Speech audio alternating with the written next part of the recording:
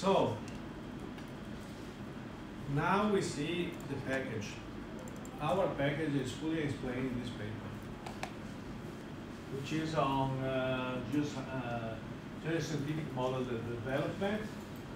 Is also in the material. Is also enclosed in the material that you have on the page.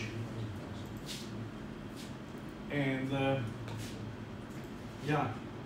we arrived here after several iterations of the software, and now we are also doing some other iterations.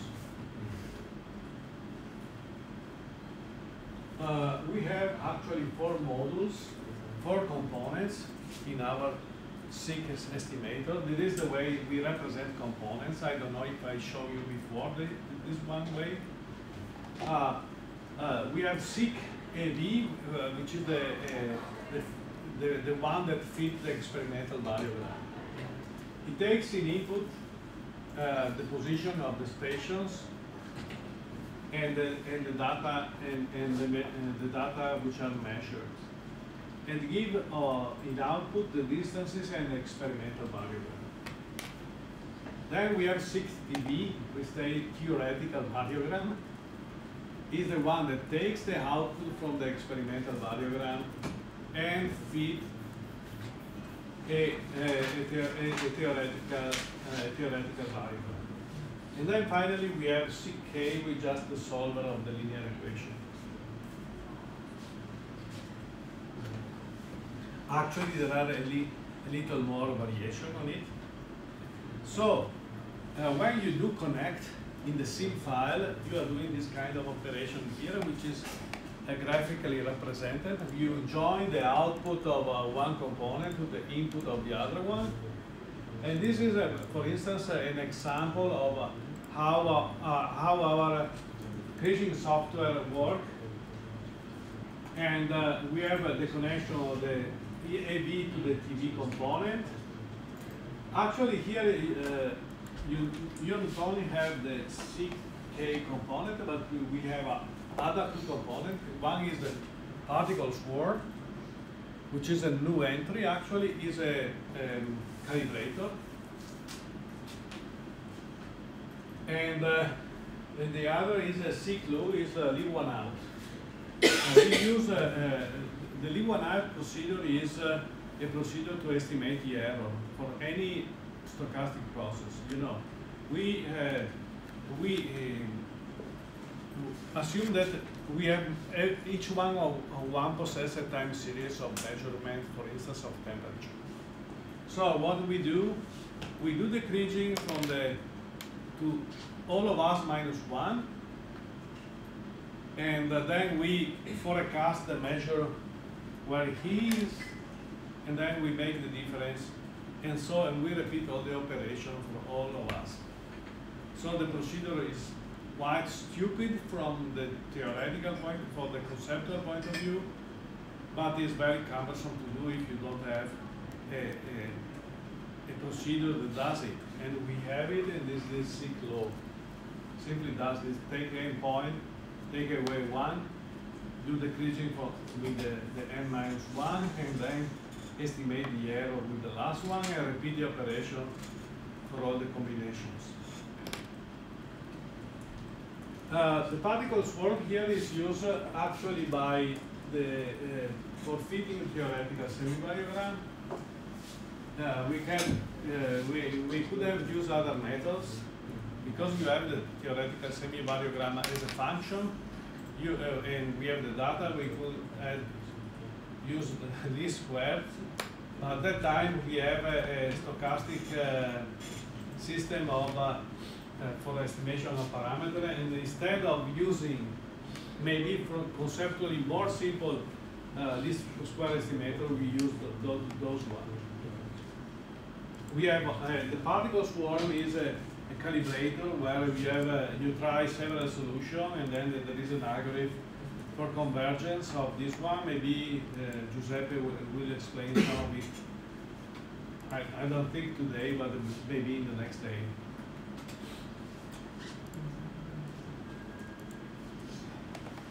So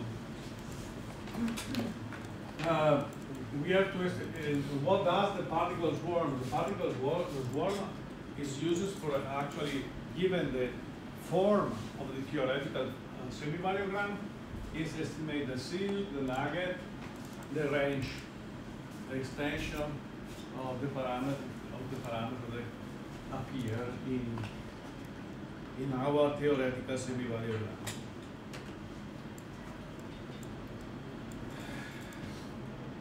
Yeah, the things that you know,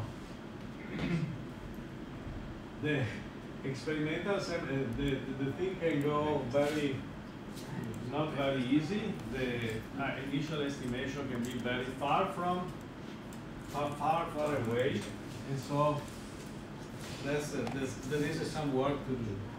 What does our package contain? It contains 11 choices of theoretical semi-variograms, actually 4 types of Krigings.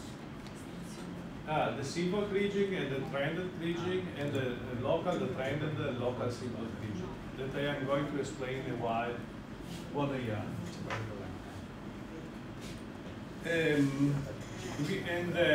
Each of these, so you have 11 solutions by 4 type of Kriging, which is 44 solutions for interpolating the thing. And we have two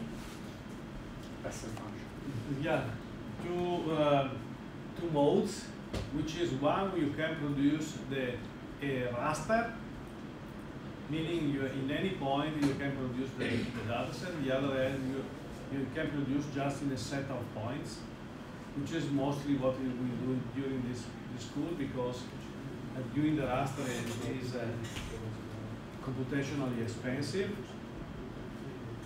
And in that case, we produce a shape file. All the product we do in this case always produce things that you can represent on a GIS, which can be quite cumbersome or boring, like the last hours of your work show. But you know, at least you have a direction where to go. The ordinary Kriging or simple Kriging is the one that I explained theoretically to you. The trended Kriging is assume that the process is stochastic, but also have a trend, which is assume linear or locally linear here. And so you first fit the plane, and then subtract the data from the data of the plane and do the Kriging, the simple Kriging on the residuals. That's all. Local and local, we assume that we have 100 of points of measurements. But you mainly know that just the value of each point is determined by the surrounding point, and less depending on the point that are far away. So for computational purposes, it's a good thing to avoid to use all the points, use just the set of closest points, and so the local Krigings here just select a set of a number of points around the desired position, but for the rest are similar to the other one. In the ordinary Kriging, all the measures are used. In the decay, just a portion. In the circle, for instance, obviously you can vary the extension of the circle. And this is the composition of the whole thing in action, actually, in operational things where you have the Kriging estimating the data, the values coming in. It can work also in continuous time if you want. There are data coming in. You have the Kriging that is executing each time the estimation of the estimation of the experimental variogram and the fitting of the theoretical variogram. So in principle, you can fit to any instant of time different type of Kriging, which is not usually the thing you do. Actually, you will not do like this. You will average, but in principle, it's possible to do this work. And you calibrate each time the variogram here. And then, for instance, this is used in another process. For instance, in the process, in this case, you see two components here that you don't know what they mean, but one is long wave radiation budget and the other is short wave radiation budget.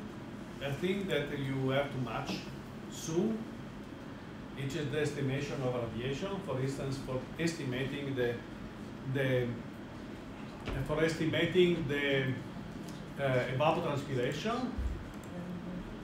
And in fact, in the end, the hand is the estimation of the evapotranspiration, which used to be called Szymanski-Hoare evapotranspiration, but now we call it in a different way, which is called GEOframe AT. AT is not extraterrestrial, but evapotranspiration. So this is, for instance, a working configuration of the components for where you use the Kriging and produce a final result. This is maybe another one. In this way,